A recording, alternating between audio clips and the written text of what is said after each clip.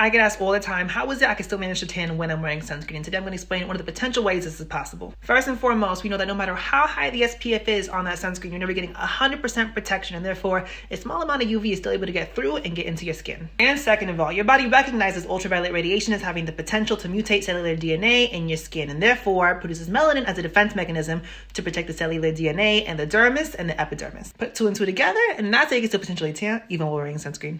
Follow for more.